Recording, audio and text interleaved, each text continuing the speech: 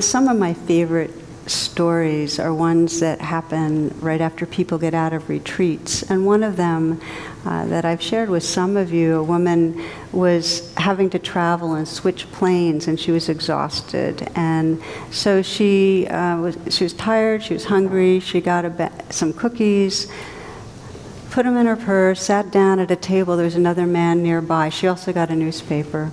Well, he was reading his newspaper, and she took a cookie, ate it, then he did the same thing. He reached into the bag and took a cookie, ate it, and she was very confused and weirded out by that, because she didn't know him.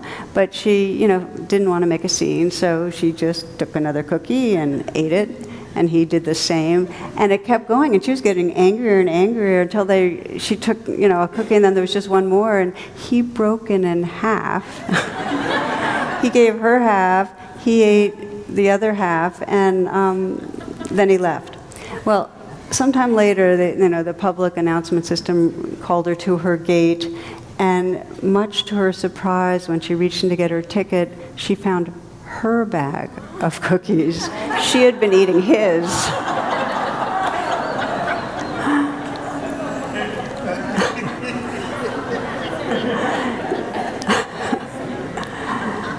Now, part of why I really like that story is because we so live in our narrative inside, and a story in our mind of what is actually happening.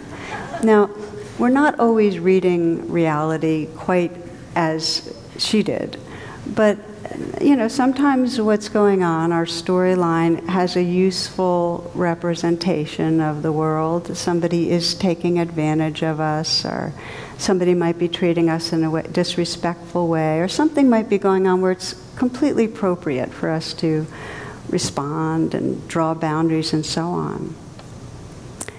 And so often, and this is, you might remember Mark Twain's, one of his famous comments, that the worst things in my life never actually happened. So often we are moving through our day with a story about what is either wrong right now or what could go wrong. And if we're not totally conscious of that story, our body is kind of living in that mentality.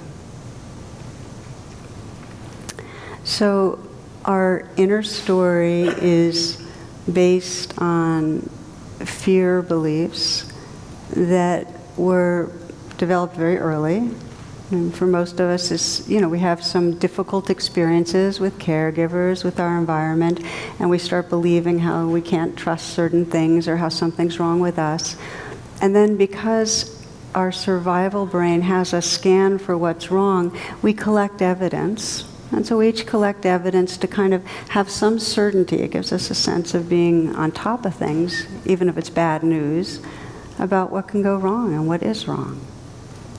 So we each, to different degrees, have some core beliefs that have a reality that's limiting. And those beliefs are informing us today. They filter things. They filter how we are with other people. They filter what we perceive about other people. Okay.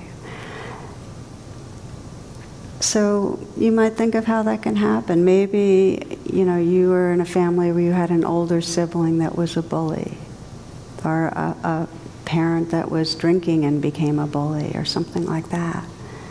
And then what happens?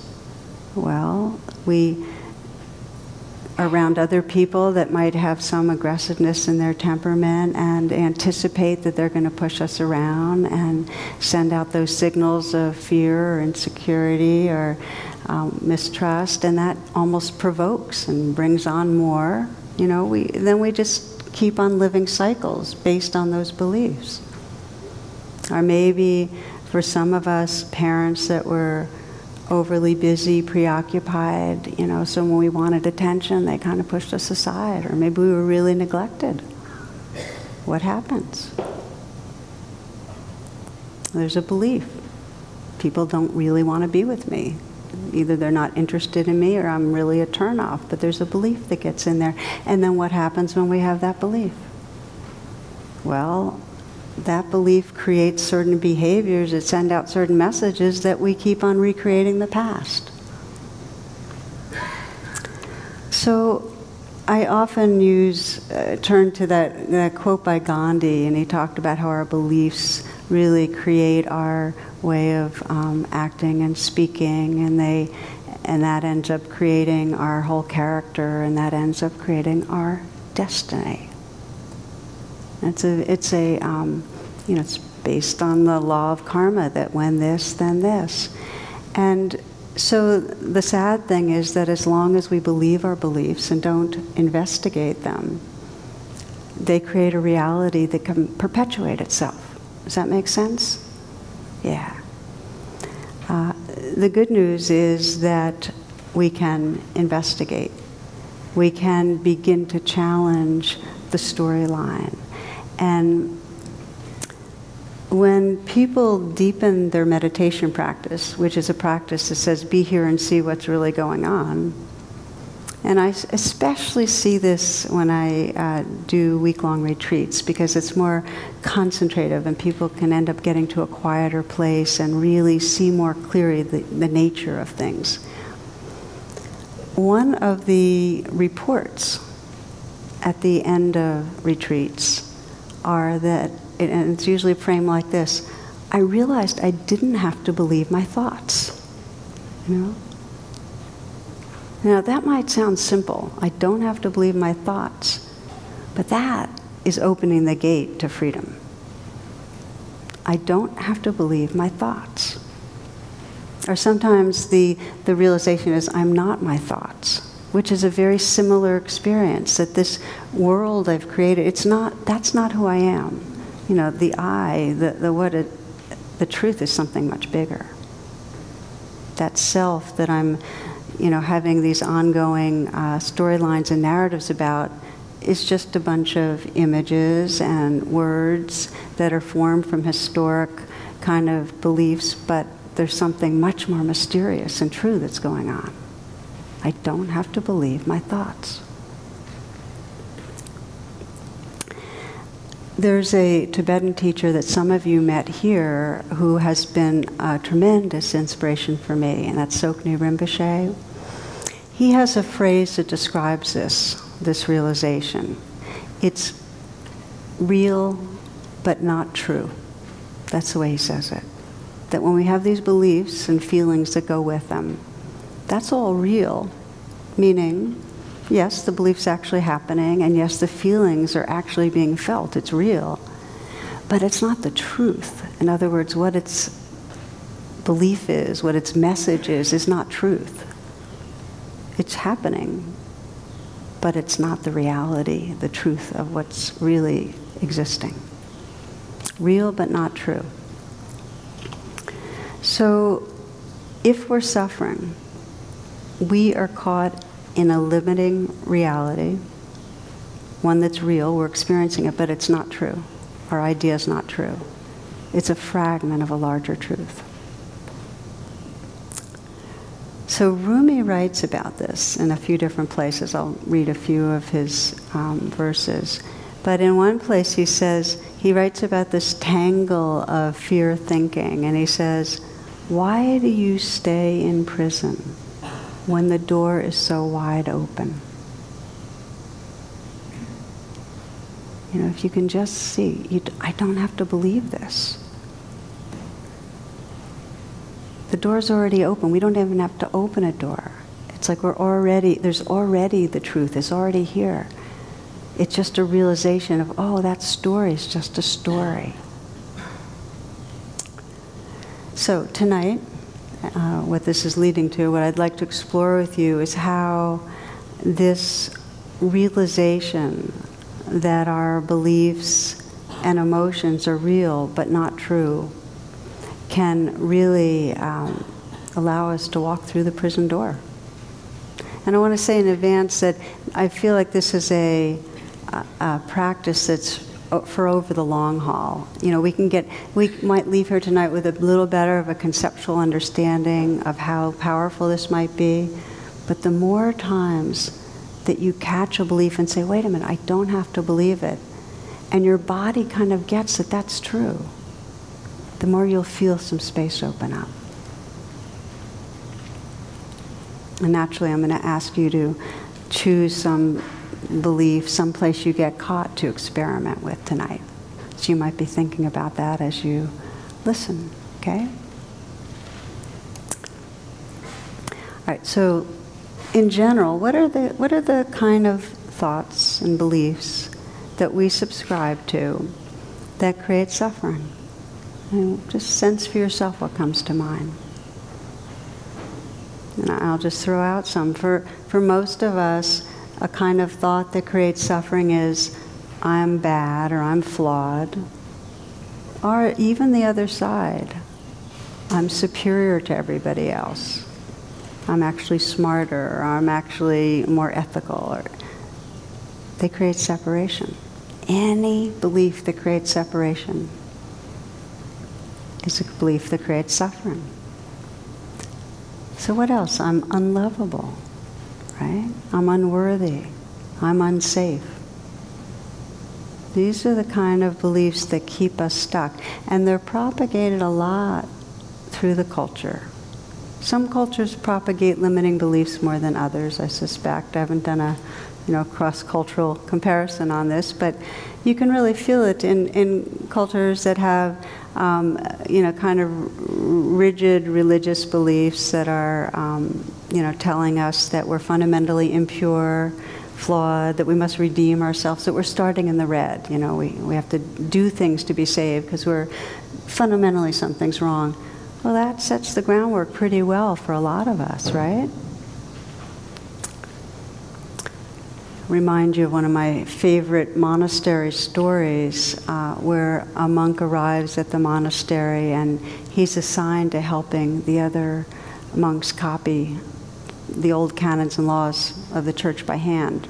But he realizes they're copying from copies, and he realizes that could be a problem. Because if there's a mistake in any of the copies, then they're just going to perpetuate the mistake. It's the same idea with beliefs. If we believe something and we act according to it, we're just going to perpetuate a false belief. So they're doing that with these scriptures and so on. So, he challenges it, and the abbot says, we've been copying from copies for centuries, but I'll go check it out. So he goes into the dark caves that are underneath the monastery, and these are where the original manuscripts kind of locked in a vault. Hasn't been opened for hundreds of years.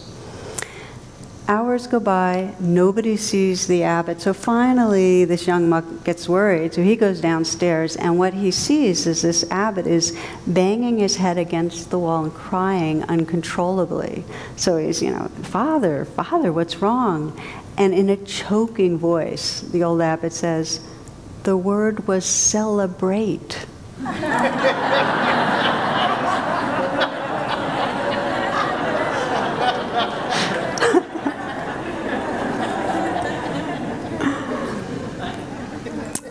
So it's fun, but how many of us got messages and believe those messages that there's actually something dangerous about enjoying too much?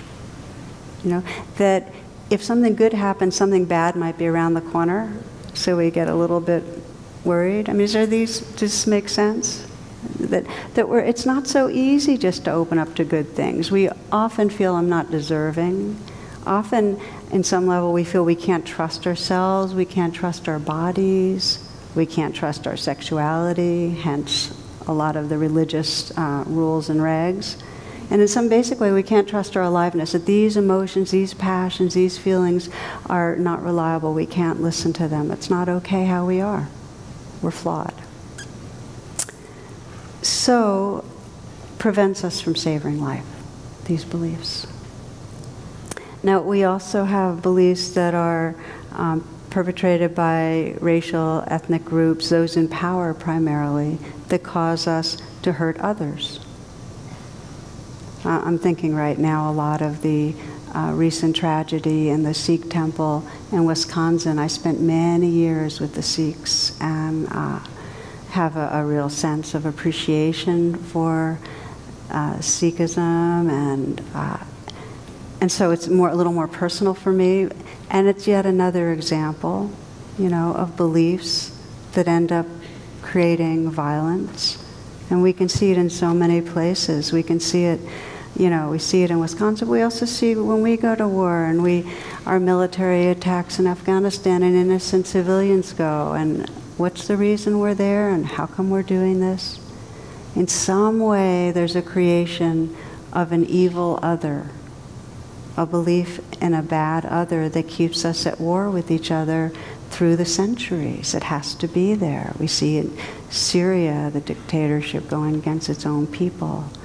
You know, a bad other that warrants violent attacks. You have to have a belief like that for violence to come up in the level it does. So we have these deeply built-in notions of this is right and this is wrong and this is how people should look and this is how people should act and this is how I should be. And it's constantly moving through our brain, monitoring and filtering everything that goes on, these standards and ideas. So we read people through this veil of our beliefs. Now, some of you might remember this inquiry. You can imagine, and I'm bringing it in because we're about to have some elections here, that it's time to elect a new world leader, okay? And your vote counts. Only your vote counts. So I want you to listen carefully. So here are the facts about 3 leading candidates. Okay, you ready? 1, candidate A associates with crooked politicians and consults with astrologists. He's had 2 mistresses. He also chain smokes and drinks 8 to 10 martinis a day. That's your first choice. Candidate B, he was kicked out of office twice, sleeps until noon, used opium in college, and drinks a quart of whiskey every evening. That's your second choice. Candidate C, he's a decorated war hero, vegetarian, doesn't smoke, drinks an occasional beer, and never cheated on his wife. Okay? So, you might feel this is a setup, but I'm going to say, so which of these candidates would you choose? You know, how many for candidate A? We have a few. Sprinkling here. How about candidate B? He's the one that was kicked out of office twice, just sleeps until noon, used opium in college, and drinks a quart of whiskey. How many? I see a sprinkling of hands. How many for candidate C, the vegetarian who doesn't smoke? I see more hands. Okay. I'm going to tell you who they are. Candidate A, Franklin Delano Roosevelt. Candidate B, Winston Churchill. I didn't know he slept until noon, but I knew about the opium. Candidate C is Hitler. Yeah. Yeah, vegetarian, right. Yeah. He doesn't want to hurt animals, you know. So here's the reason I share this. It's just that we live in a lot of assumptions that we don't challenge. You know, we live in what I call a trance of the unreal other. And I'm going to be talking about this more. I have a night that I'm going to be really exploring this with you in September. But we live with our ideas about others, about ourselves, and about the world.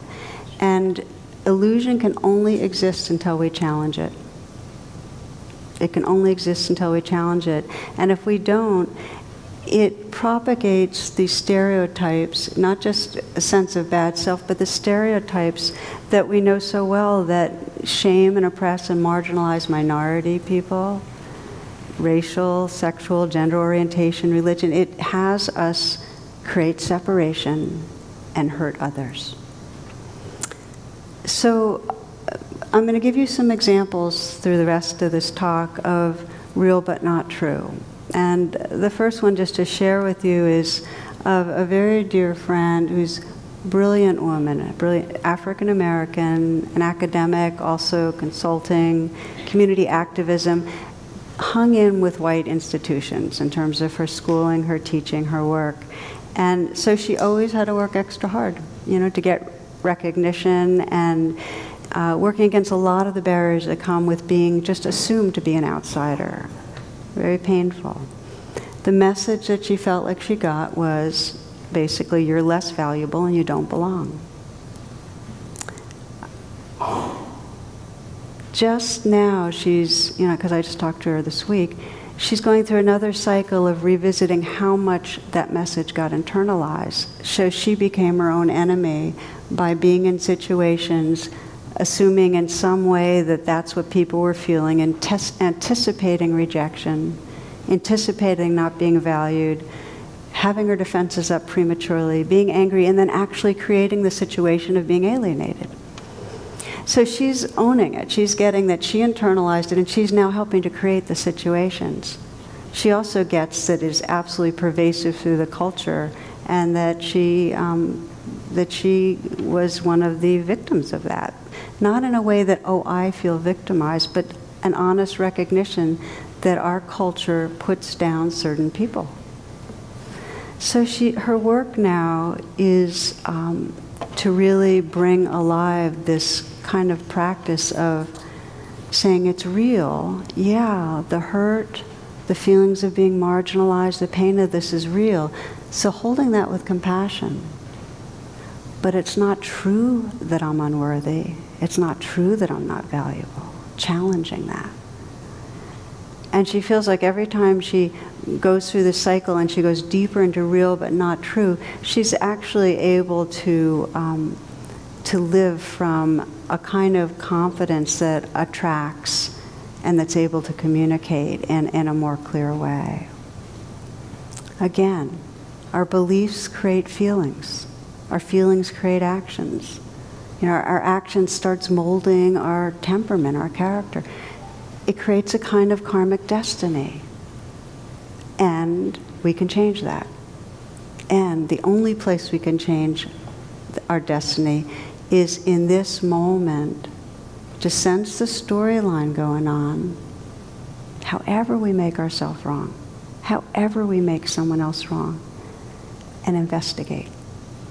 Pause and look more deeply. Okay? So the deep belief that every one of us has, and this one doesn't matter what kind of parent you had or what kind of culture you're in, the deep belief that we all have is this perception of separateness. Until we're really, really free. It's possible to wake up and recognize this oceanness and sense, oh yes, there's right now a temporary body-mind functioning, but the what I am, there's a timelessness to it. It's possible. But for most of us, we spend a lot of life moments very identified with a separate self. That's the core belief out of which every other painful belief arises. And let me just check around. Does that make sense that every other painful belief arises out of that core sense of I'm separate? That if I'm separate, then, oh, I have something to fear. Others could be a threat to me. If I'm separate, oh, I'm incomplete. I'm missing something. I need this. If I'm separate, oh, other people have it better. Jealous. If I'm separate, I don't have what it takes. Depressed. Every emotion arises out of that pain of separation. This is Sri Nisargadatta, who's one of my favorite of the non-dual teachers. He says, as long as you imagine yourself to be something tangible and solid, a thing among things, you seem short-lived and vulnerable. And of course you will feel anxious to survive. But when you know yourself to be beyond space and time, you will be afraid no longer.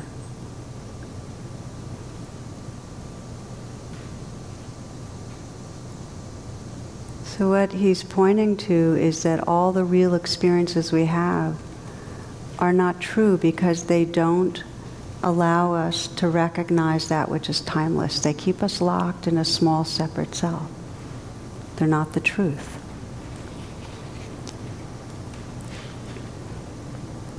So we then begin to explore, is this idea and storyline of a separate self, the self-character we see going into the future that's trying to get happier and trying to feel better and trying to avoid danger, is that who we are? And is that all that we are? I mean, are you something more than this sense of a separate body-mind?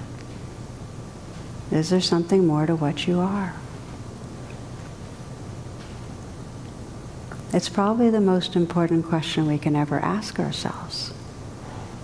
Because as long as all that we are, there's an exclusive identity with this ego, personality, body, self, we're going to fear the end, fear death. We're going to feel threatened. We're not going to be able to sense our connection with others. And we're not going to be able to sense that one timeless, radiant awareness that's really animating everything. We're cut off. So how do we begin to move from a stuck place? We're buying in. We're believing our beliefs. We're believing not only am I separate, I'm bad, and I'll never be loved, and I'll never get what I want, or whatever it is. How do we wake up from that? How do we start truly experiencing something larger? So I'll give you another example, because the first step really is to ask yourself, whenever you're suffering, just ask the question, what am I believing right now? Just ask yourself, what am I believing? And what you're really doing is you're asking the part of you that's stuck and in pain, what am I believing? The part that's afraid or ashamed, what's the view of the world through that part's eyes?